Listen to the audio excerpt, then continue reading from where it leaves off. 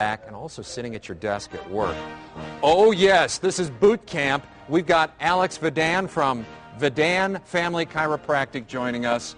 Come on people, get in shape, sit up straight, suck that gut in.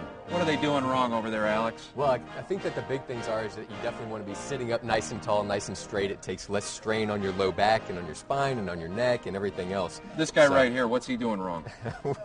Well, I think that the big thing for him is definitely sitting up straight at the desk so that you can sit properly so that your spine, you don't have the problems that people typically get. Now, Kelly, way back there in the back, she seems to be doing an okay job. She's doing a pretty good job. A little bit sitting forward as opposed to sitting up a little bit taller. Get that neck back. To see. There you go. Much better. There you go. Huge difference right there. Right there. All right, what about Matt over there? Matt's actually not doing too bad. Lean him forward just a little bit. That's not as big of a deal. We want to make sure that we're sitting up good and tall, that the monitor height, his monitor height is actually perfect for him. When he's looking straight ahead, he should be looking at that top portion of the screen. But is his neck straight enough? He could be a little bit taller. There you go. Matt, straighten that neck. Come on. See, that looks perfect. There you go. Very good. Perfect. All right, I'm going to sit down right here, and this is going to show a good example of this woman. That is a perfect posture for sitting in a chair, correct? Exactly. That's exactly what we want to see.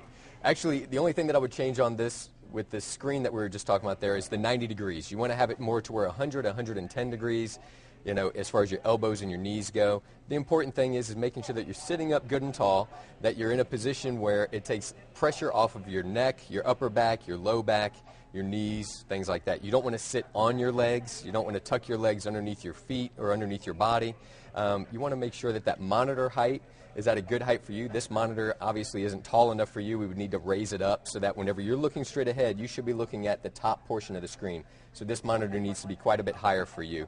You can use phone books to build that up if you like. Monitor raisers, front and center. Raise those guys up. Yeah. As far as the keyboard height for you, that's perfect. You've got a nice angle for you. You can keep those wrists floating so that it doesn't put pressure on the inside of the wrist for carpal tunnel, problems like that.